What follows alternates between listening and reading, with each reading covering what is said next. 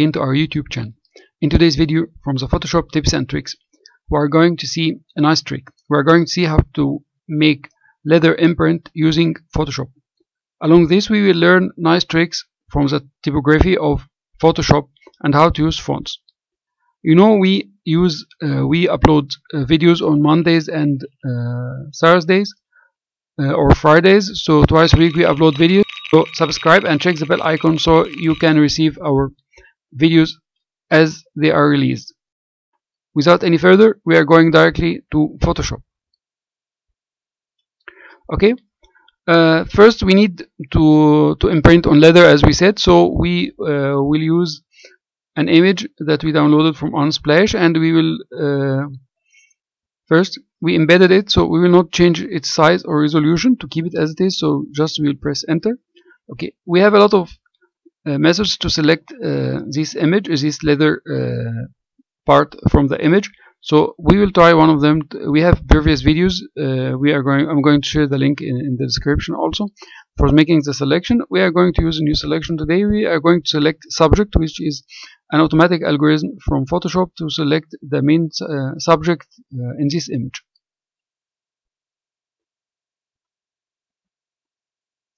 You can see that it has seen two main subjects in this image, so we need to delete this one. So we will select one of the tools, like the quick selection tool, and we will be selecting the minus from here or the subtract from here, and we are going to remove the selection from this part. We are left only with this selection for the leather.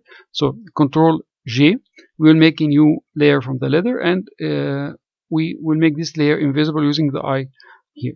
All these details, if you like to follow in written format with photos and screenshots, you will find them on our blog. 1 or 2 days after the video is released, we convert it into a post with details, or a tutorial with details steps. Okay, now this piece of nice leather which we had selected is having some writing on it that we don't need, so we will zoom in a little bit, and then we like to remove it. We will be using the clone tool. Okay, first Alt, then click to select the area which we will repeat. So Alt, select this area is the area that will be repeated. If we approach the area that we need to print over it from the left, as we are doing now, so continue in this direction, otherwise you will find random coloring coming in your text. So we come like this, we print, and we go down a little bit. Okay, print. Okay, usually try to start from the left to make sure that you clone the right area.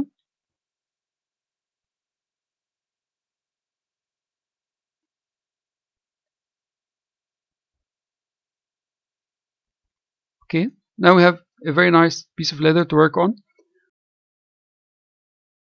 Then we're going to duplicate this layer after we had finished the touch we had made on it. So right click, duplicate layer. Okay, I will call it background. Okay, and this will be our background layer. I'll bring it down. Okay, and I'll make it invisible for now. Okay, so now I need to print on this piece of leather. To print on this piece of leather, just we can write the text and select it to be able to use the text tools, or I can simply use a nice tool from Photoshop that I can write already in a selected text, which will make just an outline of the text, and it will be pre-selected. Okay, so I'll be selecting this one, and I'll put it here in the center. I will write simple ways. Control Enter to finish my writing. V to select it. Then I need to go to select transform selection. If I didn't make the transform selection, I'll show you in a moment. Now if you move the text, you will find that it is already cutting in the leather. So Control Z. Okay, then I will go to select transform selection. Then you can see you can move it easily. Using this, you can perform any of the selection transformations like skew, perspective, warp, everything as normal as you can do on any selection. So I'll be using the verb from here, and I'll be doing some arc. Okay, after I've done the arc, Control Enter, and then I will go again to select, transform selection. Okay, I'll be moving it down where I need it. Then I'll bring it inside my leather. Okay, that's very nice. If you like to change the curve, you can change it. Okay, till you are satisfied with the curve and how it looks. After that, simply I will make delete. So enter first to end the transformation, then I'll make delete and then Control D. Like this, I'm having the nice cutting in my leather. I'll bring the background layer to life. Now you can see that it's not appearing, but while I'm on this layer, I will add to it Bevel and Emboss effect. Okay, and like this you can see that your letters are coming again, but this time they are coming as imprinted on the leather. The shape of the how the imprint is coming, you have a lot of little tricks to make it. So this one we are using here the inner bevel. You can make an outer bevel, it will give you a different effect. I prefer the inner one. The inner one you can make emboss. Okay, you can make pillow emboss. So you have a lot of different things. I prefer the inner bevel. You can change the depth. You can decrease the depth or increase the depth of the imprint. Okay, and you can change its size, how much you like the effect of the imprinting on the leather. Okay, and you can soften its edges or make it hard. Okay, there's another nice trick here. From here you can see if I change this color, okay, which is the color of the shadow, okay, or the highlights I'm using, it's going to affect the color of the imprint. So like I'm selecting a dark color from this range. You can just watch here. If I make it a little whiter, you can see the effect. Suppose that I make it on a greenish one.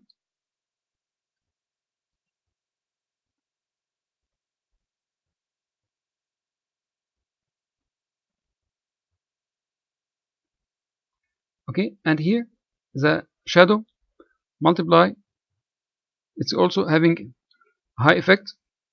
If I bring it here, you can see it's changing the color of the imprint. If I bring it here on the green side, it's changing. It depends if you like to make some different shadows, but I prefer to keep it in the brownish area, okay, or even on the black side.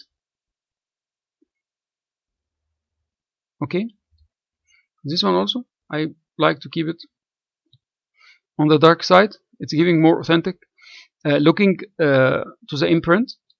Okay, another thing which is affecting your imprint is the altitude. This one is the altitude of the light which is making the shadows. So if I change this one to 0, you can see how it looks.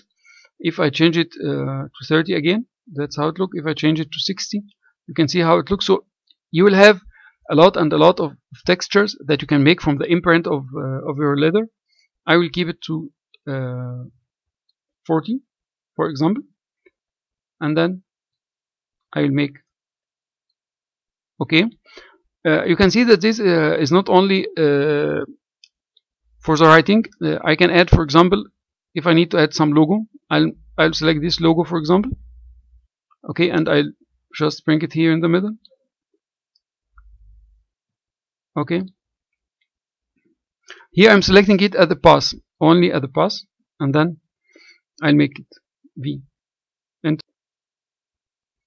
Control Enter as a selection, and then I'll make delete, and then Control D, and you can see that very easy, it's already imprinted on leather.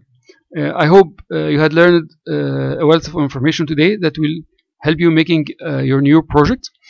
If you have any questions or explanations, leave us comment under this video or on our post that will be describing the steps. It will come tomorrow, after tomorrow, on our blog for the tutorial for the Photoshop tutorials. If you have any questions, any clarifications, you can contact me directly. I reply in person to everyone who contacts me with any support if you need with the project, even just not exactly from any of our previous videos.